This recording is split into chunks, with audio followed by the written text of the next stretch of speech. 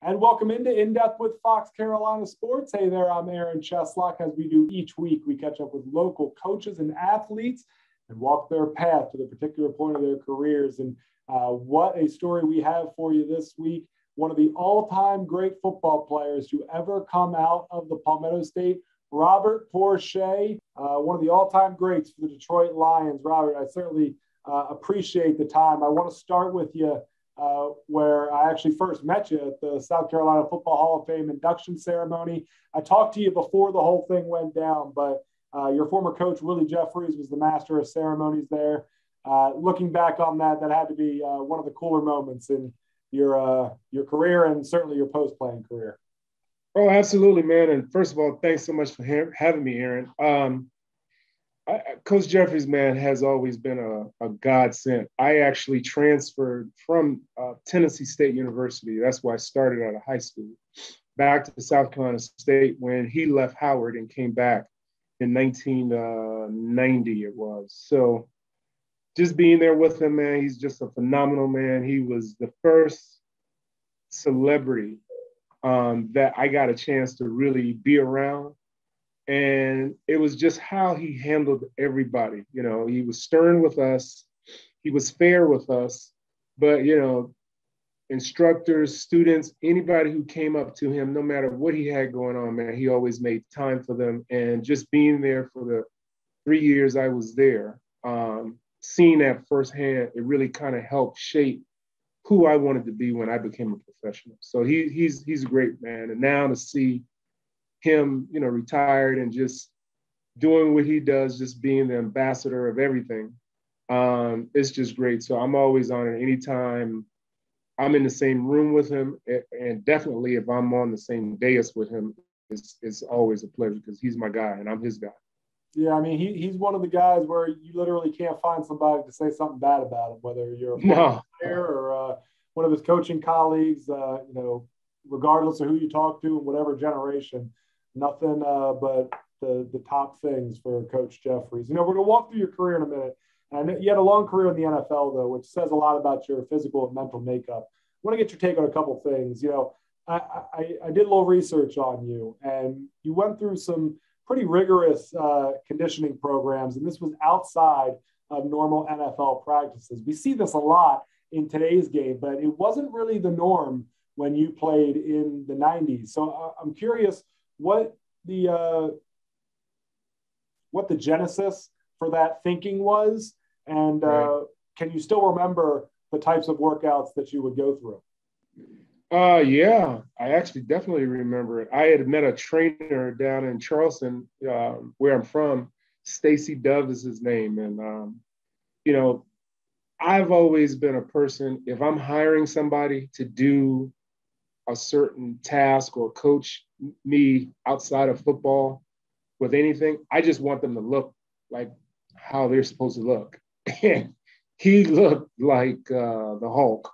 I mean, he was ripped up, but he was just great, man. And he just really pushed me to levels that I couldn't go, man. And his training wasn't overly hard. It was just a lot of stretching, a lot of light weights, but it was so many reps. And the lunging, man, and Travis Gervais, who played, he was with them too, and a couple other guys, and all of us who were training under him, we all did really well. So I think that's what it was outside of the training thing. And then towards the end of my career, I found out about yoga, and I started about my 10th year doing yoga, and you know, just doing hot yoga, vinyasa yoga, and that prolonged my career for at least 2, 3 more years easily. I wish I had started doing it when I first came into the NFL. Well, I mean, you could say that, but the resume is pretty good, man. And you know, Yeah. I want to touch on that. You made a living off hitting the opposing team's quarterback, a franchise record for Detroit, 95 and a half sacks. Now, the game has changed an awful lot in the past 3 decades since you played. My question to you is that how many of those, if you were to guess, how many of those 95 and a half sacks, a percentage, would be categorized today as roughing the passer penalties? And what are your thoughts on playing defensive line in an age where it seems like the number one priority for the league and officials is protecting the quarterback? That is a great question. So any young players out there that's watching, the key is to leave your feet. You got to leave your feet when you get close. If you think in your mind is going to be kind of on the cuffs marginal, leave your feet so you're diving. So if you're running and you lay out and you're diving and you're off your feet, they're not going to throw the flag because you cannot stop.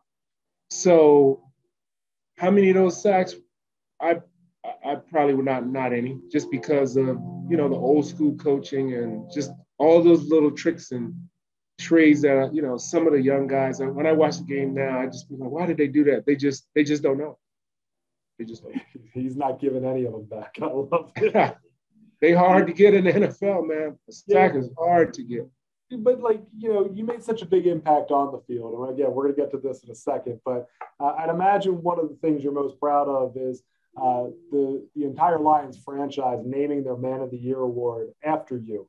So when you look at all the football accolades that you've accumulated on your resume, I imagine that this one stacks up to anything you did on the field. What does that mean to you to have a community service driven award made such a big impact? It was a tremendous honor. It still is a tremendous honor. They still call, and last year with COVID,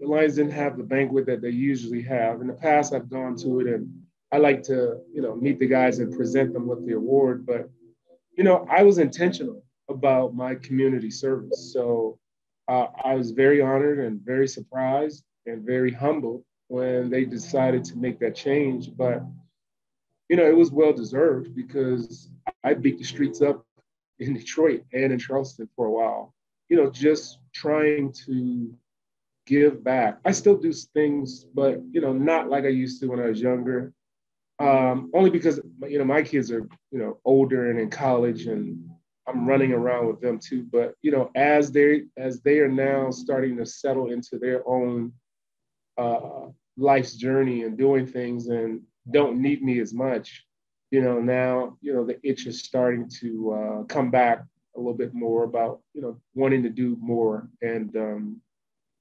I'm still elated and happy and excited that, the Lions decided to do what they did. It's one of the cooler things I think a football player can have done in their honor. And certainly when you're talking about the National Football League, there's only 32 opportunities to have that kind of honor. Yeah. Certainly speaks to the kind of impact you made. Let's get to it. The show is called In Depth, so I want to walk your path a little bit. And, there's so much meat on the bone here when you're talking about your story. You mentioned you were a starter at Tennessee State. You transferred to South Carolina State. You played under Willie Jeffries from 1990-91. Do you have a favorite memory from your time in Orangeburg? Do you have a Coach Jeffries story that is safe for TV that you're tell here now that he can't make you run sprints anymore? So. You know what? No, Coach Jeffries was pretty low key. We had a good group of guys. Our captain on the defense my junior year was Reggie Kennedy, who was a big high school coach here in South Carolina. And Reggie kind of ran, he ran a tight ship. He had us all pretty much in line doing what we were supposed to do. But I remember it was homecoming, and homecoming is a lot of activities all throughout the week. And the team had gotten together and they wanted to go to the step show on Friday. Well, I had just transferred from earlier that season from Tennessee State. And that would have never even been a discussion. We would have been practicing. Our coaches would have made sure we were practicing at 8 p.m. when the step show started. And we got to play on Saturday, like a walkthrough or something, so we couldn't go. So I'm sitting in the back. I was just like, what are we doing? This is not going to happen. So it was like Wednesday and, after practice, and Reggie was just like, so the consensus is you guys want me to go talk to coach about us practicing early Friday morning, like at maybe 5, so we can go to the step show, right?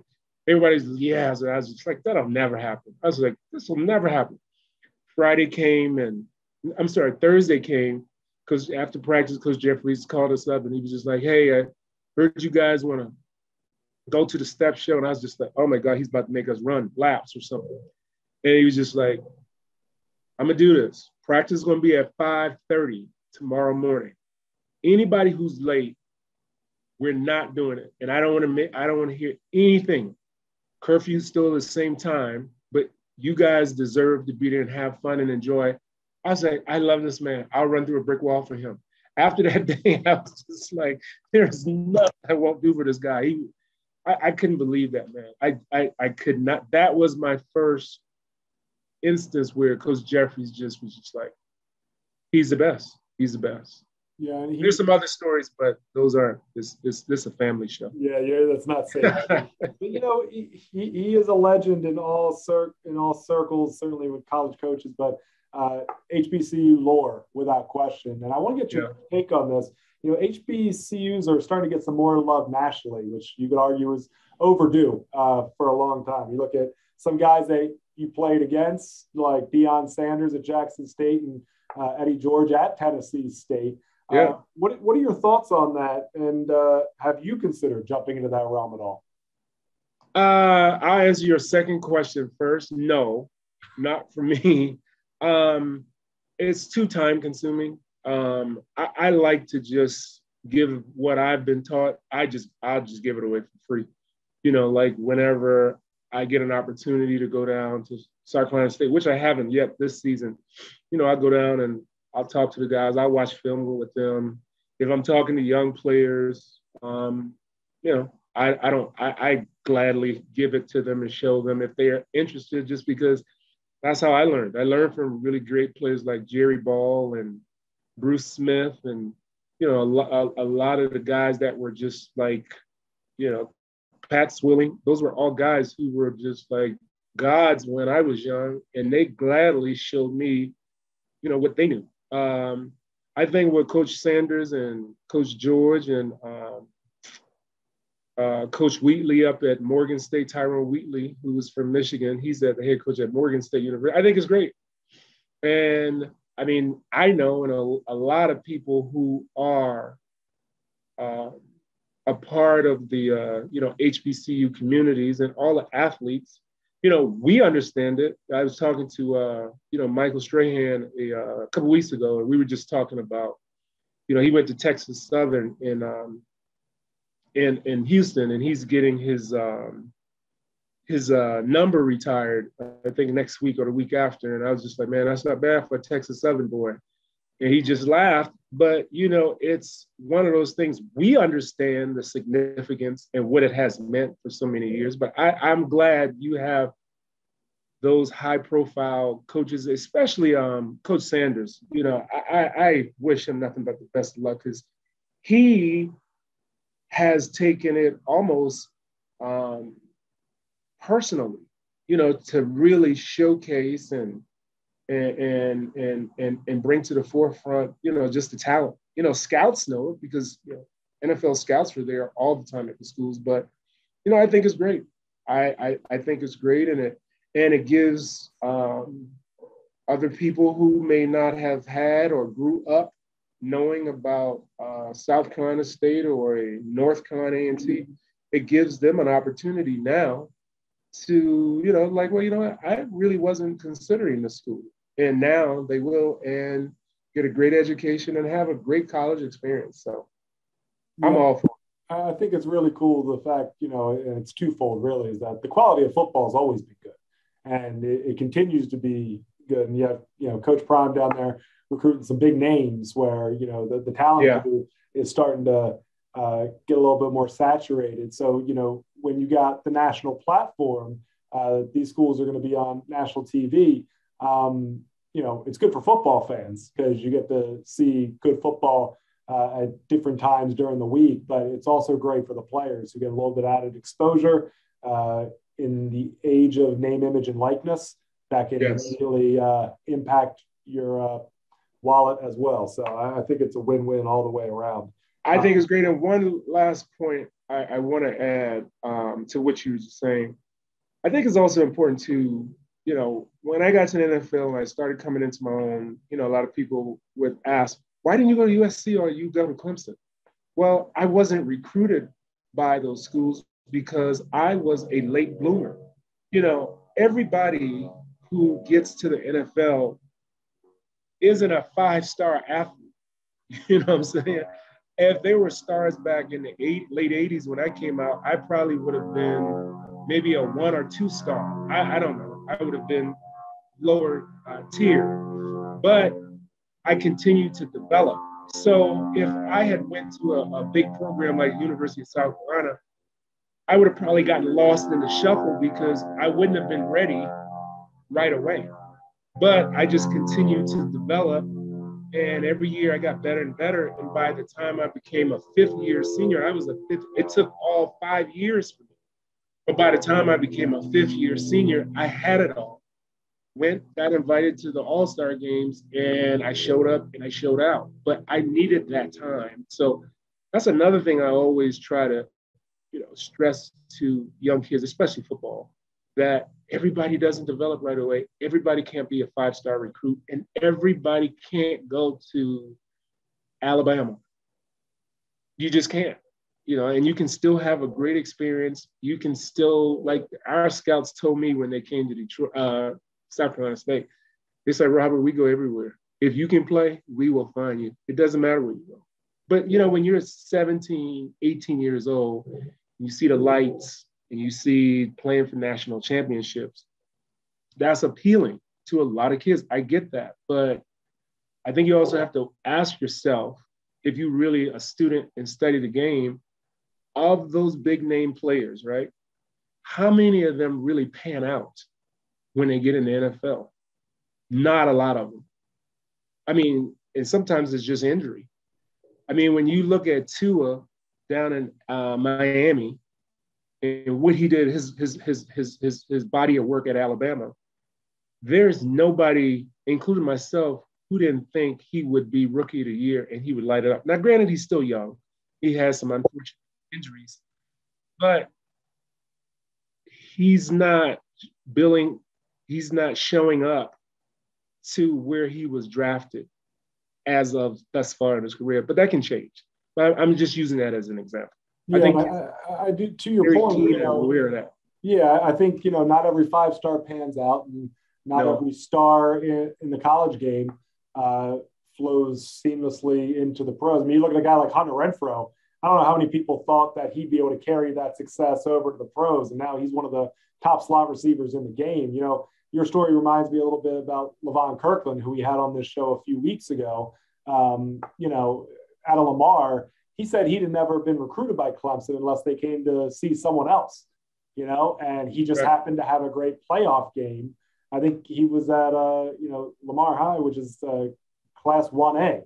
So, I mean, it's not like college scouts are a lot of it is timing. A lot of it is circumstance. A lot of it's luck, but a lot of it is luck and timing. You're absolutely right. And LeVar and I, we were in the same draft class in '92. Great guy. Went to Pittsburgh. Hold on a second. You're getting right to my next question. I can tell you've been doing this a long time. You were picked in the first round, 26 to 92. And I did research that draft class a bit. There's a lot of Palmetto State guys in it. Chester McLaughlin out of Clemson, Levon Kirkland, who you just mentioned, Robert Brooks, Gerald Dixon from USC. But you know what? Here's the other thing I noted is that, yes, you were in the same draft with guys like Desmond Howard, Troy Vincent, but there were a lot of guys picked ahead of you in the first round that I've never heard of. And I've been watching football for a couple decades now. So my question to you is, going to a South Carolina State, do you think that you went to an HBCU and not a traditional Power 5 college, and yet to your point that you mentioned you were a late bloomer, does that affect your draft stock at all in hindsight? Do you think that you should have been picked higher? Do you think you would have been picked higher if you went to a Clemson in Alabama, something like that? And just anything else you want to add on your draft process as well, feel free. Yes. Oh, no question about it. I mean, no question about it. I remember you had a lot of people. Steve Edmond was #1 pick out of Washington, and he in college he looked like a man amongst boys, but he never really materialized in the NFL, which happens. It happens often. I mean, a lot of teams said they were going to pick me, but again, you have to understand how the draft works. And they slot players, and a lot of teams stick to their draft boards. And sometimes they may need a certain position, but they have somebody else slotted higher. So they're going to stick to the board, and they're going to take that person, even though they really don't need that person. So it's a lot of variables that go into it. I remember on draft day, a lot of teams had called, and I was just like, yeah, I've always wanted to play for whatever team called me, and then they pick somebody else. So then they call again, and I was just like, yes, I've always wanted to pick, play for it, and they'd pick somebody else. So I got about 3 calls. I knew Buffalo, the Bills who had the next pick after the Lions that year, was the last pick in the first round. I knew they would draft because I had met the owner, the late Ralph Wilson, and him and John Butler, who's also passed, who was a general manager. He was at South Carolina State all the time, and he was making it known I was his guy. And the owner told me, our guys say, you're our guy. You're going to come up to Buffalo. We're going to put you at left end. We got Bruce Smith on the right, and we're just going to ride out with both of y'all for the next 8-9 years. And I almost passed out because Bruce Smith, of course, was my idol. So, Chicago Bears had the 22nd pick or something. And then they called and said, would you have a problem playing for Coach Mike Ditka? I was like, I've always wanted to play for the Bears. And Coach Ditka, I'd love to play for him. They're like, we're going to either pick you or Alonzo Spellman. And if we don't pick you, good luck. And they picked Alonzo. Of course, he went to Ohio State. I get all that. But I always, whenever we played the Bears, which was twice a year, in our division, I always made sure they understood they made the wrong choice. And, it just drove me to want to compete and show that, I can play. I can definitely play. But I don't think that's so much a factor. It probably still is some degree, but I don't think it's as big of a factor as maybe it might have been back in the late 90s, because a couple of years later, I mean, we've just had a lot of guys that have come and had really strong careers out of small schools, out of HBCUs. So, I mean, look at Darius Leonard. He is just phenomenal what he's doing up there at Indy. But another thing happens also that helps is when teams go to schools like a South Carolina State, right? And they pick like a Harry Carson in the 70s. He turns out to be a perennial All-Pro, Hall of Famer. Was a defensive end. You got like a Donnie Shell, those guys. Then you keep coming back and those guys work out. And then, in the 90s, you take somebody like me and I really pan out as a first round pick. Well, then when Darius is doing what he's doing in college as a linebacker, and he has all the measurables, and he's fast and he's tall, he got real long arms, he can get off blocks, he can bend, all the terms that you have to check off when you're scouting a player. Well, you don't mind going out on a limb because you've seen other players there, you understand that system of what they're doing, and you get comfortable with it. So I think it's changing. And hopefully at some point that won't be the case, but it is what it is, man. You still got to play.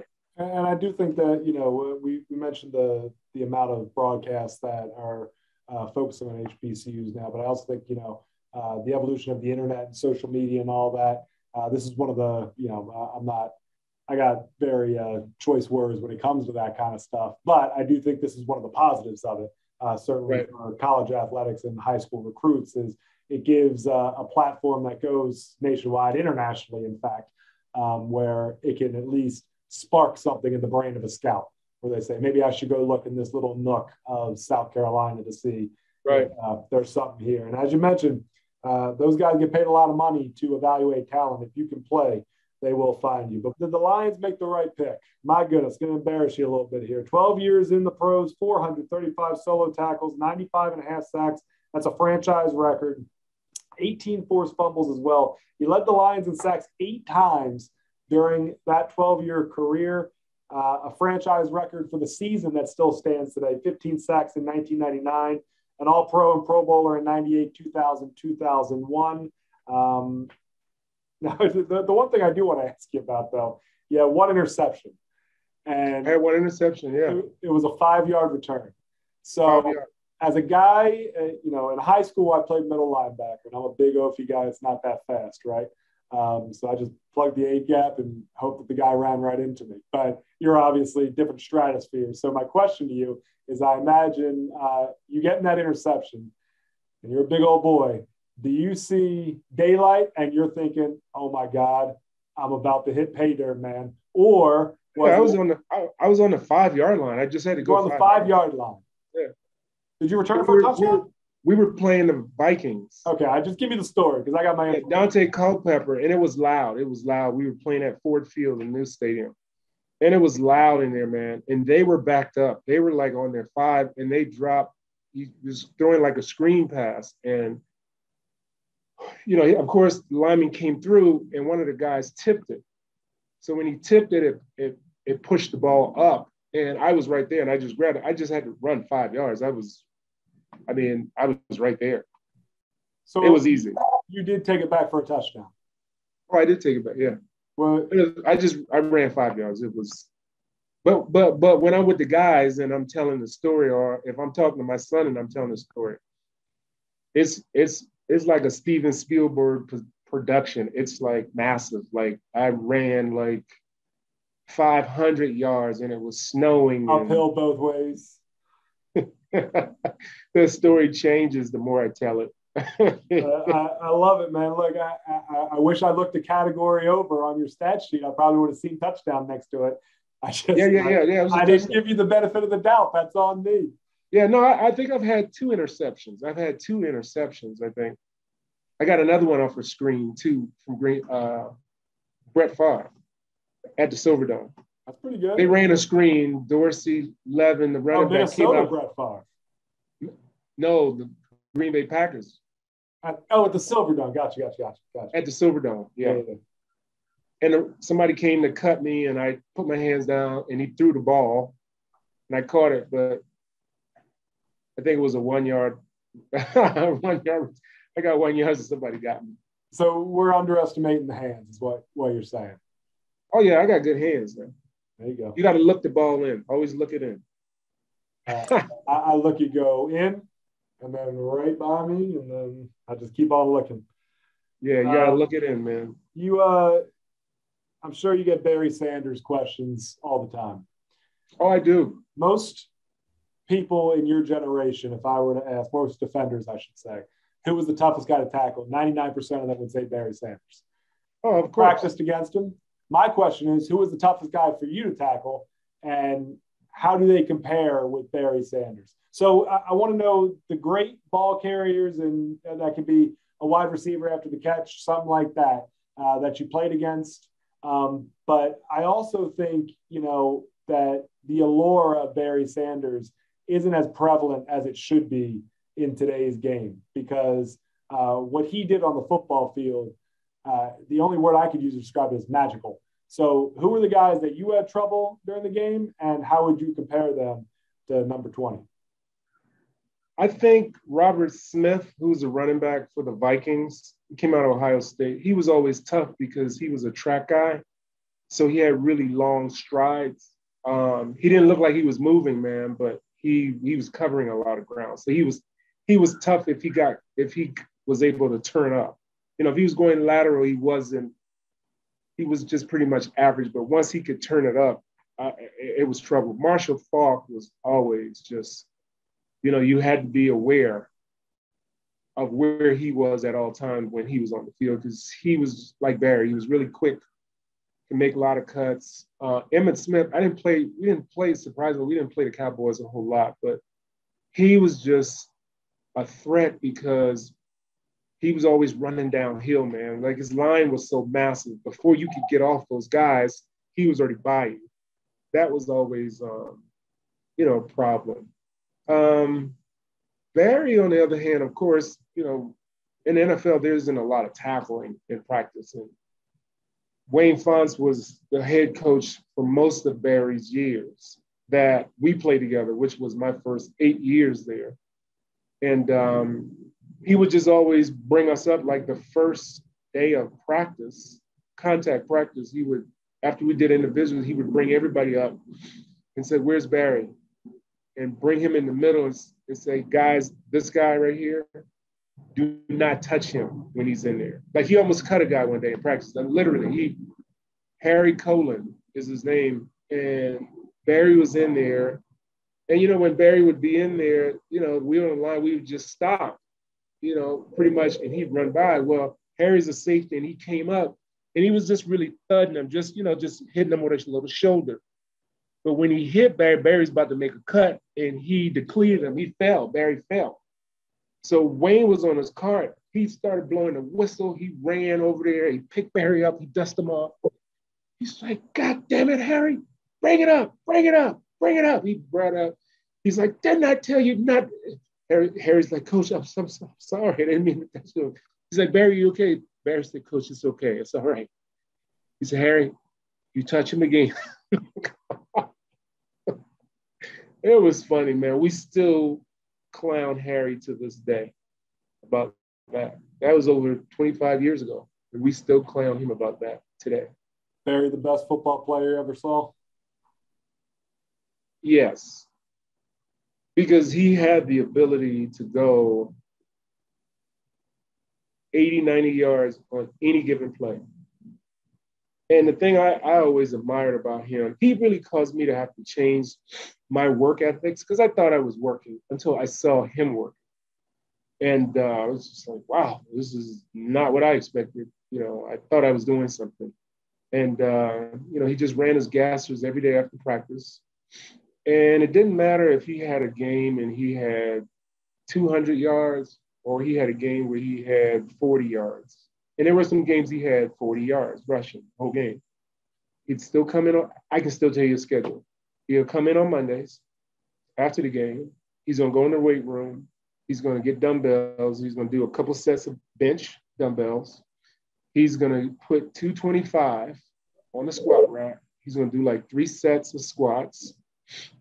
He's going to do a couple curls, a couple other little things, and that's going to be it. And he would stick to that program. And then on Wednesdays and Thursdays, he's going to run his gassers across the field after practice. He's going to run 2 sets of gassers, like from gassers from one sideline to the opposing sideline, turn, come back, go back. He'd do 2 sets of those. It didn't matter if he did 200 yards in a game, 20 yards in a game. He did that routine every Monday, Wednesday, and Thursday. And he said he stretches 10 minutes every night before he go to bed. So I was like, if he's doing that, then I don't have no excuse. And I do think it's important, if you're a younger football fan watching or listening to this, and you're, on Sundays, you're encapsulated by Lamar Jackson or by Michael Vick when he was playing, or, you can swear that nobody's better than LaDainian Tomlinson or Adrian Peterson or any of these guys. I would strongly encourage that you go on YouTube and watch some Barry Sanders highlights. I agree, man. He was, and I was there for a lot of them.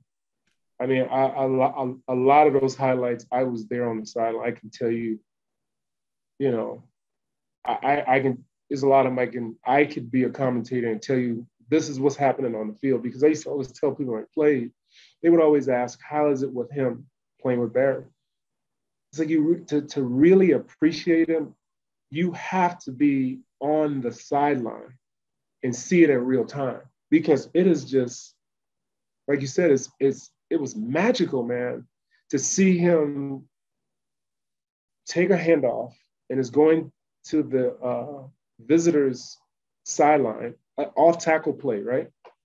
To see him start that direction, everybody's blocking to their left because the play's supposed to go left. He gets to the line, finds a crease, and then he cuts back, and he's coming back to the right, like he's running to the sideline, and you sitting there like, where the hell is he going? And then he just turns up and spins, and 50 yards later, he's in the end zone. You're just like, did you see that? Yep. It's crazy. It's breaking guys' ankles, changing the direction of dime. And I mean, there are a lot of those 60, 70, 80-yard touchdown runs where he ran a lot more than that 60, 70, 80 yards where he's cutting across the field, as you mentioned. Yeah, man. I know. It was incredible, man. I was Incredible. lucky enough But he's to not play. doing that anymore. No, He's not doing that anymore. you're probably still not allowed to hit him though. Trust me, Barry's looking like a nose tackle now. Oh yeah. He's put on some pounds. Well, He's not doing them curls on Monday. He's curling honey buns, man.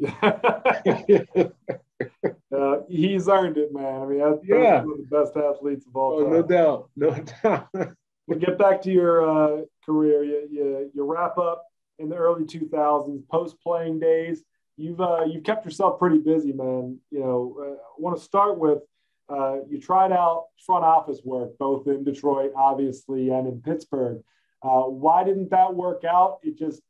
Was it a situation where the roles didn't fit, or were you just looking to take a break from football at that point after it taken up so much of your life?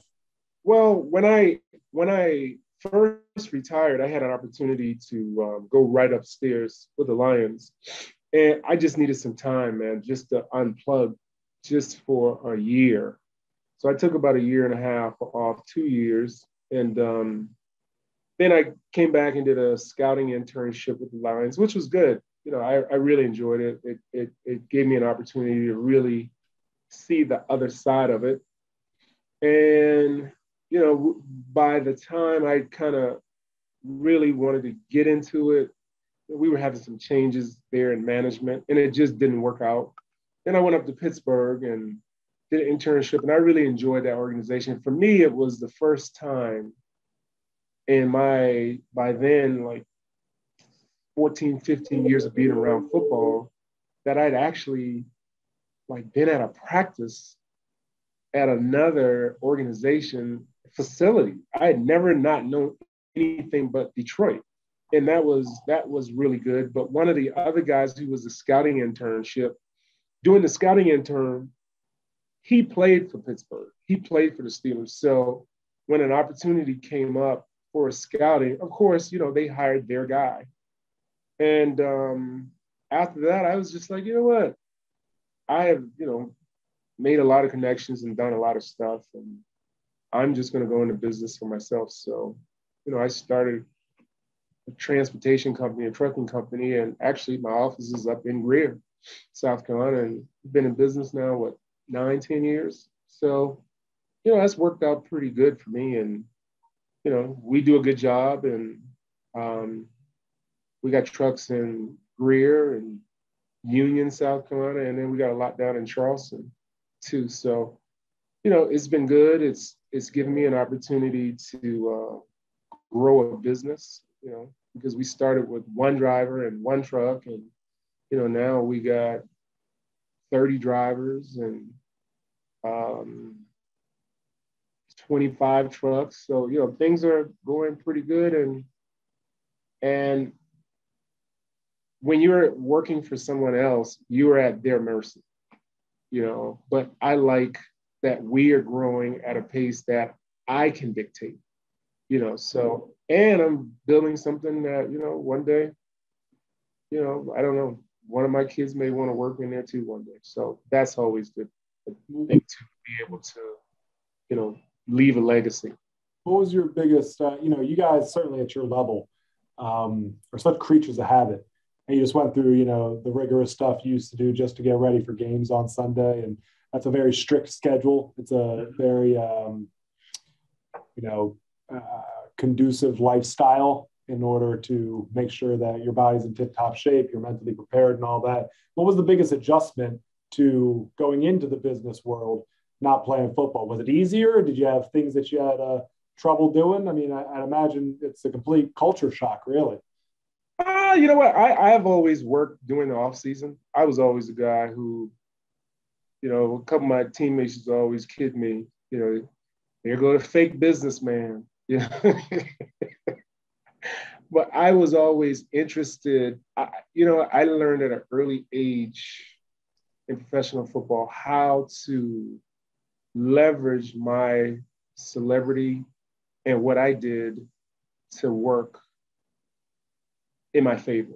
Meaning, like when I would be out, people were always interested and wanted to ask questions about, like Barry Sanders and then of course myself and the team and all that. And of course, some things I couldn't answer, but I would always leverage it and, trade questions about what they did and how did they get started. And so it was always in my mind that I would eventually get to that point. And it just really served me well. And, over the years, I've established some really great friendships just because of my willingness to be, myself and have a good time and learn. And I don't mind, putting in the work. I don't mind doing it. So before I started, I did an internship at a Budweiser distributor when I was playing. That Lions had franchised me 1 year. And back then, if you got the franchise tag, and the NFL actually changed how they franchise because of what happened with me. The only thing I really regret, because back then Paul Tagliabue was the commissioner and Roger Goodell was, I can't remember what his title was, but I actually, he wasn't the commissioner, but I got to know him a little bit too because of the process. The only thing I wish I had done, I wish I had told them that I wanted them to call it, the Robert Porcher rule. Because what happened back then, if a team franchised you, right?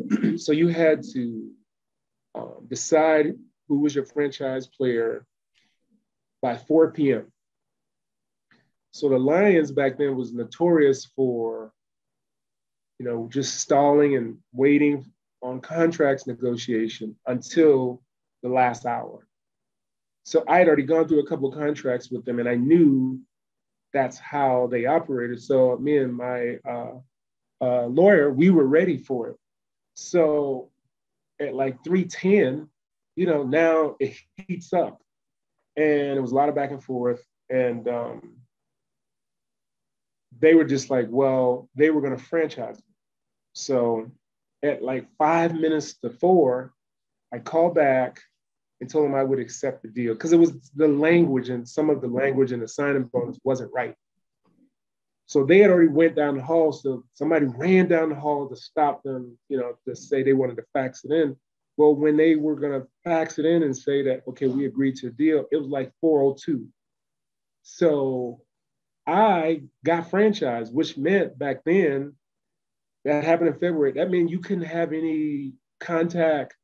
You couldn't come to the facility. You can do anything until like after the league year starts again, like in June. Or it was some crazy stipulation. So after that, they changed it where if you're a franchise, if you're going to franchise a player and you don't meet the deadline, but you're close or you're working in it, then it gets extended. So you can get it done because of what happened to me where we'd agree, but the facts didn't go through in enough time and you couldn't do it. Okay, so we got some fun ones to wrap up here. I do have one question that I've been loathing asking you. Not quite sure the right way to ask it, so I'm just going to go ahead and do it. You had a successful NFL career. However, you were on 5 Lion teams that made the playoffs, and they went 0-5 in the postseason. Can you encapsulate how frustrating that is looking back on your career? Everyone knows of, Detroit struggles as a franchise in the postseason, but being in it so close, and I got to relive some of this, so I apologize in advance. So close a couple of these times. 4-point loss for the Packers in 93, 4 points again to the Packers in 94, Philly in 95, Tampa in 97, Washington in 99. What's the reason? And which one of those stands out the most? I think the Green Bay ones stood out a lot only because, I think in 93 or 94, I can't remember which year it was, we should have won the game. We were playing at home. We had just played them like the week or two before and we beat them. We should have won the game. The NFL is really, when it's happening, it's so high pressure because everything you're doing is just repetition, right? You're just in practice, you're just going over certain situations. Everything is you're preparing for certain situations. And as a game, Sterling Sharp caught the winning touchdown. What happened on the play, we didn't get the call. So as opposed to the coordinator just calling the timeout because Green Bay was in a no huddle and they were moving down the field because I think they were out of timeouts. They were moving down the field. They got a completion and they were like, I think maybe like on the 40, like hour 40 or like hour 40. I'm out there and this crowd is 80,000. We can't hear anything. Nobody knows what the call is. And the coordinator and the coaches don't call a timeout. I should have taken, I was young, but if you look at that clip, you can see me saying, what's the call? What is the call? So nobody knows the call. Sterling runs, I can't even remember the route he ran, but he gets behind the DB because nobody knows the call. Brett Favre runs back. I dive for him, but I didn't hit him before he threw the ball. And Sterling catches it in the end zone. He's just standing in the end zone, just smiling like, oh my God, I can't believe this just happened. And we're sitting there just like, I can't believe this happened either. That one really bothered me because we should have won that game. That one always stands out. The Redskin one stands out. I saw Stephen Davis, running back, who's played with the Panthers a couple weeks ago. His son. He's a Spartanburg guy. Yeah. I saw him a couple weeks ago, man, and our sons play at North Carolina A&T. We were at one of the games, and he was laughing. He's like, "Man, you remember you were fighting the quarterback during the playoff game?" And he was just like, "Man, what were you thinking about?" I was like, "I don't know, man. I don't know. I was frustrated." So that one stands out too because I thought we should have won in Washington. Tampa, Tampa Bay they were on the cusp of becoming that dominant team that they are. And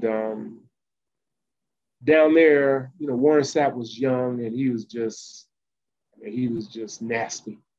And it was just one of them games where we were just overmatched. Period. We were overmatched.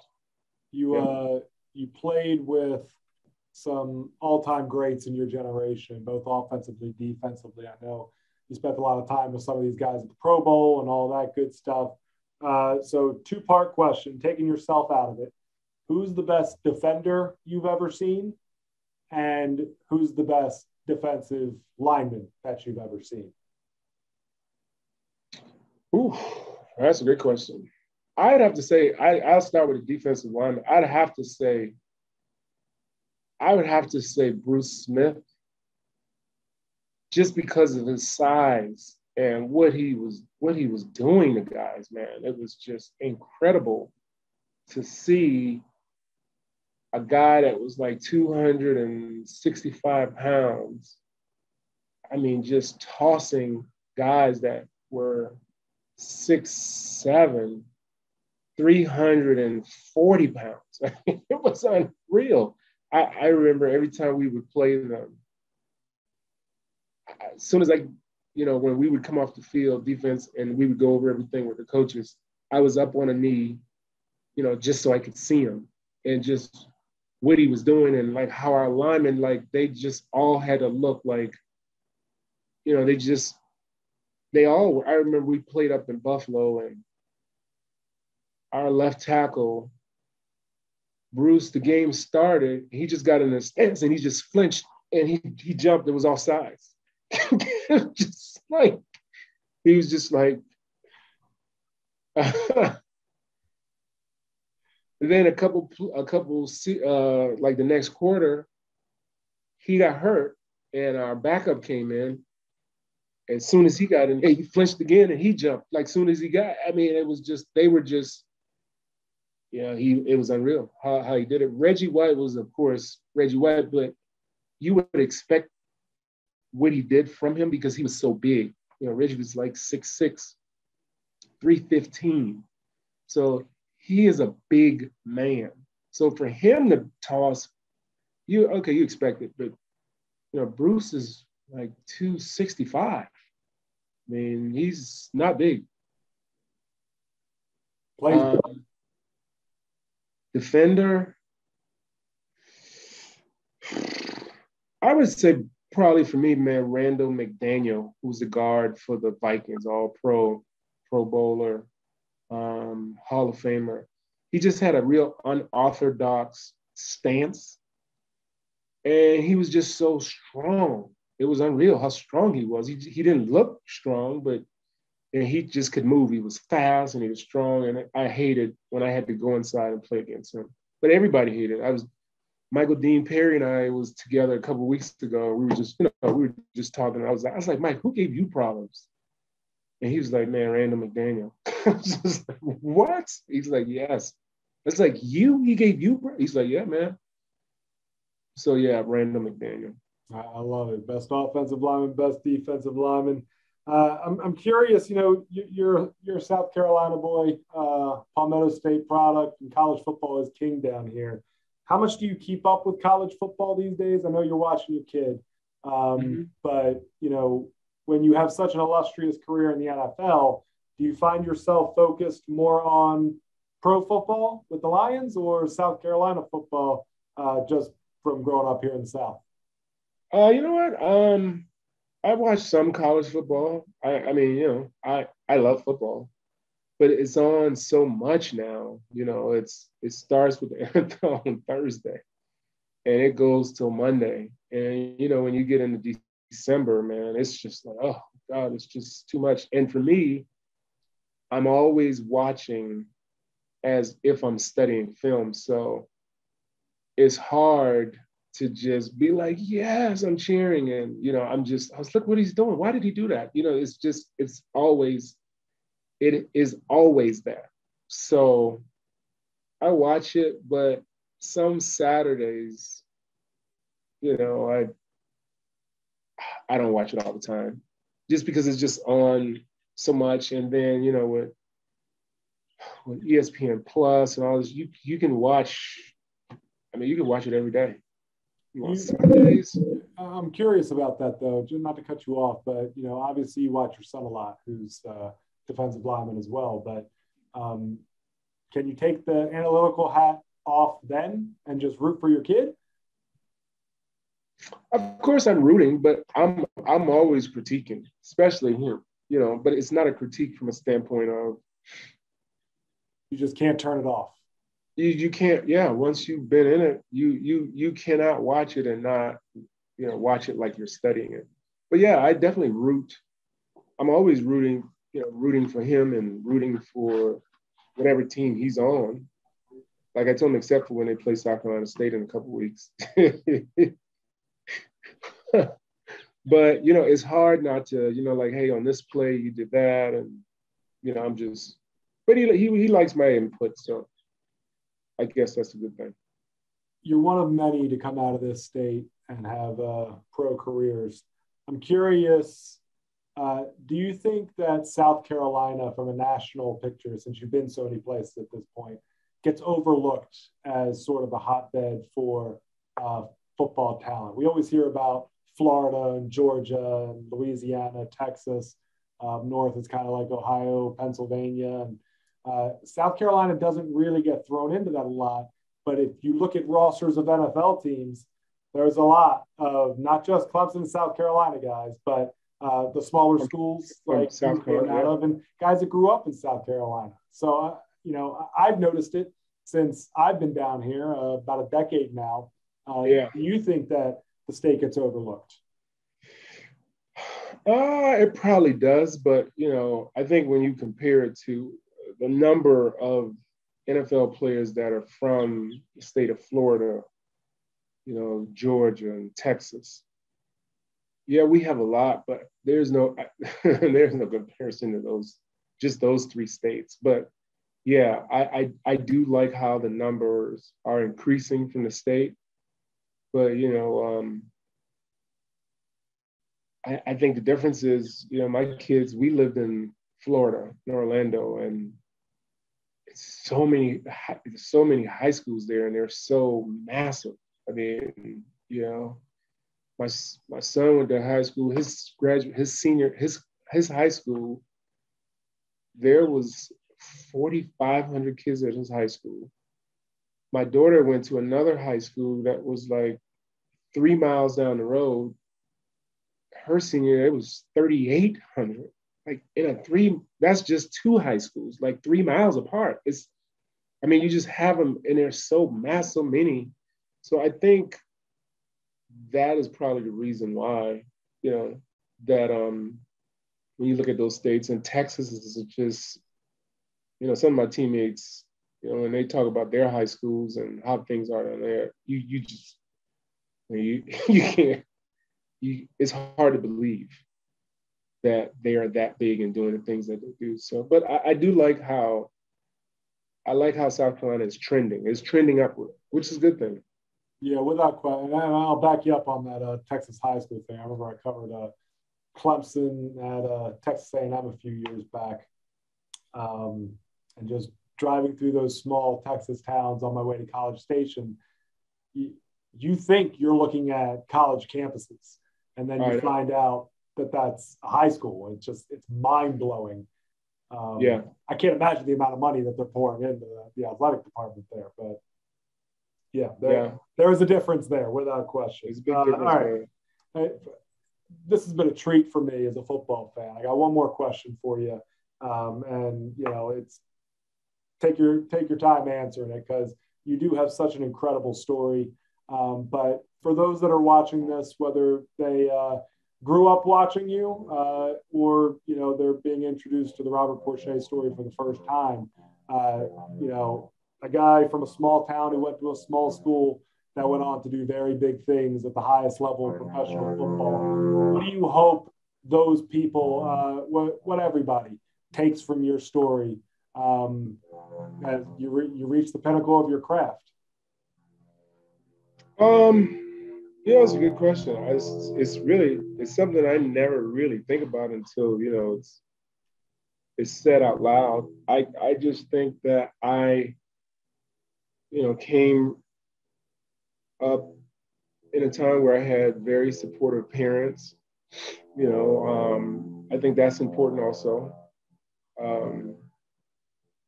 And I had a chance to develop at every level. So I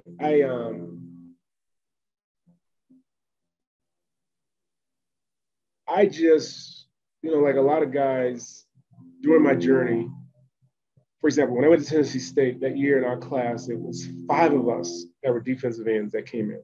5 of us. All of us were pretty much the same build size.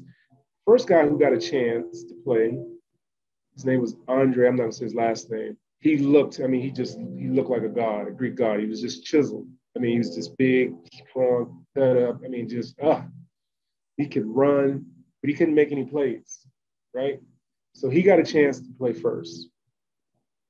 That didn't work out. The next guy came from Texas. He was a big guy. He could play, but he couldn't remember the plays, so he get in practice during the game, he's supposed to slant right, and everybody's going right, and he's going left. So after a game or two, he can play because he couldn't remember the plays. Third guy was a guy from Georgia. He was a good guy, but they ended up moving him to offensive line, and he did okay. Well, then I was the last one who got a chance. Now I was frustrated the whole time watching these guys. I was just like, well, wait a minute, man. But when I got in, I just said, they never get a chance again. And they didn't. None of them did. By the third game I started, my first year, I didn't play the first year. It was redshirted. So this was our sophomore year. And when I got in, I was just like, they're not gonna get a chance again. So, and they didn't. So my thing has always been, and I kind of had a similar story, kind of like that too, believe it or not, when I got to the NFL, and I was a first-round draft pick. But I just, at every position, at every stop, I just really kind of honed in, and I didn't get too down on myself. And if things weren't going the way I was hoping they would, and it didn't go exactly like I wanted to when I got to South Carolina State either, but it was because of an injury. But I would just start over, like, okay, we gotta dial it back. We gotta dial it back and look at how and what do I need to do. So I kept looking at the big picture. What do I need to do to make things better? And every time I did that, kind of like started over, then it just helped me get a little bit further. And then I just kept progressing. And I can't stop saying enough about it. I just progressed at every level. And that's what happens with a lot of guys. We all have in football, because I haven't played any other sports, you have a life to your football journey, a football, that's how I look at it, football life, right? It's going to expire at some point. And some guys have a long life and they go for years, like Tom Brady. It's incredible how he's still playing, and he's played, 20-something years now? It's nuts. But his football life is still going. Now, he's doing the things he has to do to prolong it, but it's still incredible, man, the level he's playing at. And a lot of guys fizzle out from high school to college. They just fizzle out. It's over. Whereas mine, I wasn't aware of it at the time. It was wide open, and I could just keep making the jump.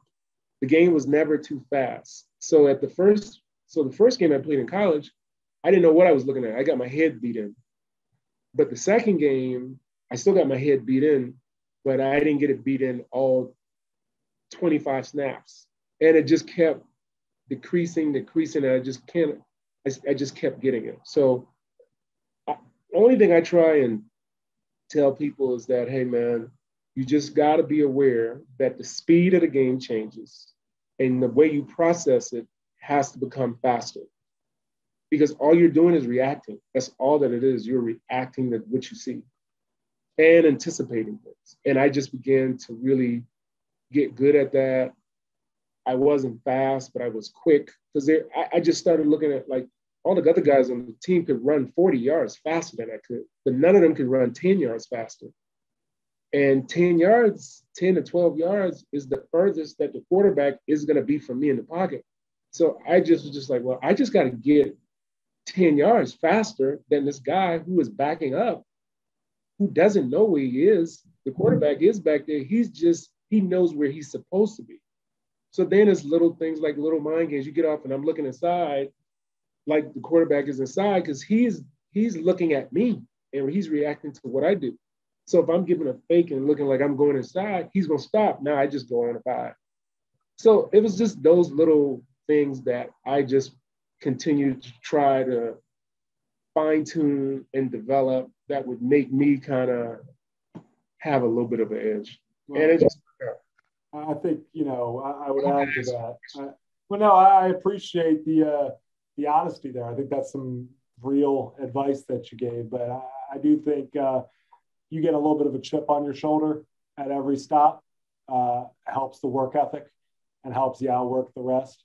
But that's one of the cooler stories I've heard, to be honest with you. The fact that you were the 5th guy in, and you go with the mindset of they're not getting another chance. And I think I did have a little chip in college, but when I got to the NFL, the only thing I wanted to prove was I always wanted to prove to the Fords, our owners, that, and of course he didn't care. He didn't know, he didn't care about who they picked.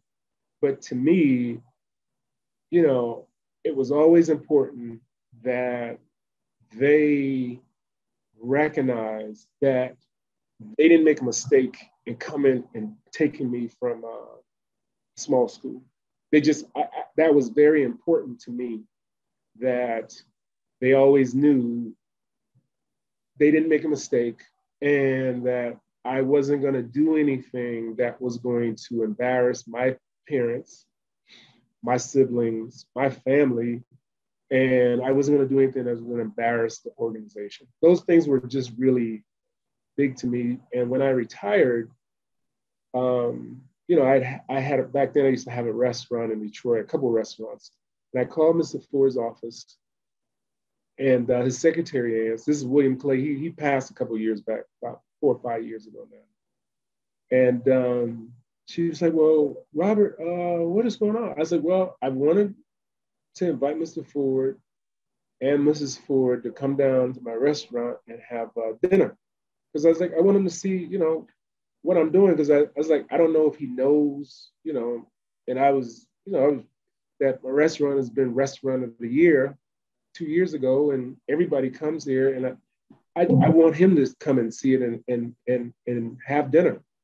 And she's like, oh, that's so nice. She's like, well, he doesn't get out a whole lot now as he's been getting older. And, but she's like, you know what, I'll pass the message on to him, but he's probably not going to do it. I was like, well, that's right. I just want to extend the invitation. She's like, all right, thank you so much. I'll give him a call. I'll give him. She's like, but remember, he's probably not going to. I was like, all right, that's fine. So, man, the next day she called back. He wants to know when can he come. so That's awesome. So we planned a dinner, man, and him and Mrs. Ford, his wife, who just retired a couple years ago. She's like, I think she's like 93, 94 now. They came, and one of their daughters came, and man, we sat and we had dinner, and he was just like, Rob, man, I'm so proud of you, man. He's just like, he said, man, you've just been great, man, just for the team and what you. So, just hearing that, from him, it really meant a lot. And it just made me feel complete that I didn't know how my career was going to pan out when I first got to Detroit, some 15 years before that. But all those things that I thought to myself, how I said I didn't want to embarrass them. I wanted them to know that they had made the right investment. He said all those things. And it was just like, wow, he was just like, man, you just said, I can't be more pleased than what you've done, that you played here. He said, I just hate we never got it together for you and some of the other guys, but we're gonna just keep working on it. He said, man, I appreciate you, man. And that just meant a lot that he actually said it because he didn't have to. He could have just been like, no, I don't have time. So that was a good cherry on top for me. And I just hated that, I was a part of those teams, those 5 teams that just came up short, like in a big way. I think that's the only thing that still digs at me about everything else is just, no, I wouldn't change anything. But that not getting close to a Super Bowl that's a tough one. But hey, it happened. You look at the accomplishments though. I mean, just to touch on that story, that's a pretty cool moment of closure there that not a lot of folks get. So, it's really cool that you embrace how important that was. I thought of one more question to end on a light note before I let you go. Who's your 95 and a half sacks, the most ever in Detroit Lions history? Who's your favorite guy to sack? The one that, maybe when you hit him, you got that sound. Who's the one that sticks out? You know what? Nobody really sticks out. Of course, Brett Favre, because he was in, all those years he was in most of them, just about all of them. He was in, no, I think my last 2 years he might have been in Minnesota. But, he was in Green Bay, and he was the man. He was the face of the NFL, and he was tough. I mean, he was a competitor. And, of course, I've sacked him more than anybody who's ever played against him, but I played against him twice a year, every year. So I just knew all of his body language. I knew the things he would do. If you got your hands on him, I just knew the little mind games he would play. I mean, I even had his cadence of when his hands were going to open but those are the little things that, our coaches, we would work on, and his patterns. And I just knew him. So he was always really tough. He was tough. And he was one of those guys, if they're winning, then he's going to want to talk in between plays. He'd be like, Rob, what's up, man? How's the family? If they're winning. But if we're beating them, you'd be like, Brad, what's up? He just comes on, you're not going to talk today. Well, look, man, this has been an absolute treat for me. So I certainly appreciate the time. Yeah, man. Thank you, man. I appreciate you, man. I know that all the fans that are watching out there have certainly, a lot of great stories, but a lot of great lessons too. And boy, Robert Porcher's story, there's a lot of lessons to be learned there. So again, thank you so much. And thank you out there for watching Robert Porcher's edition of In Depth with Fox Carolina Sports. Boy, what a treat it was. We got another great episode for you coming next week as well. Have a great one, everyone.